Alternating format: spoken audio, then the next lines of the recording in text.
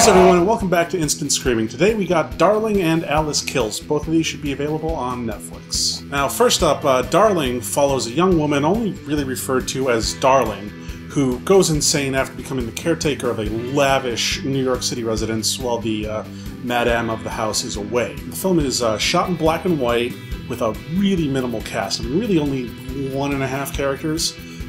Most of the madame's lines are delivered by phone, and there's a guy who shows up sporadically and a couple of extras at the end. Now, the story takes place over 6 chapters, and each chapter transitions to the next one with a big stylized title card. It's a little weird like that. I'll give this movie a lot of points for being a really jarring and unsettling experience, something that really effectively uses film as more of an impressionist medium than a narrative one.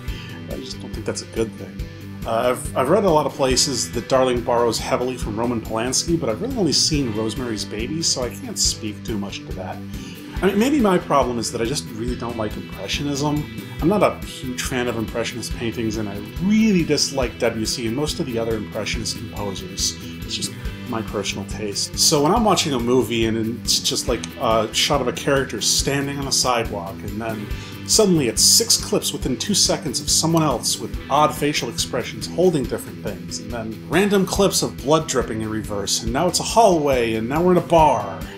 I mean, yeah, it's striking and it gets a reaction, but personally I'm more annoyed at the visual whiplash than I am awed at the montage. Yeah, it's interesting. It's got a heck of a style. Unfortunately, I just didn't enjoy watching it. Now attempting to continue the theme a little bit, we have Alyce Kills. After accidentally knocking her friend Carol off the roof of her apartment building, Alyce goes down a rabbit hole of drugs and violence. I mean, her life was pretty nice on paper, but it just falls apart as she goes just absolutely mad. Now, Alyce Kills is a Descent into Madness style movie that sort of superficially lifts bits of Alice in Wonderland and kind of peppers them throughout the movie as dark humor. Now, it's pretty amusing to notice all the references, like the character names. I mean, there's Carol for Lewis Carroll, March, Mouse, but that's about as far as it goes.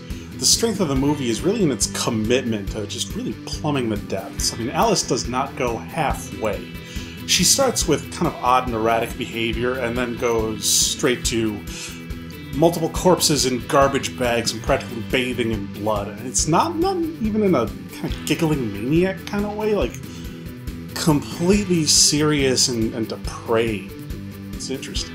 I wish they had gotten there a bit faster. The first half of the movie felt a bit overdrawn, but when they really kick into gear, it's a fun ride, and it actually goes on for a little bit as opposed to just being the end of the movie. Anyway, that's it for Instant Screaming. Hopefully that helps you out. If you have any movies you want to chat about, hit up the comments section below. Otherwise, follow us on Facebook, Twitter, like and subscribe for more videos, and cheers!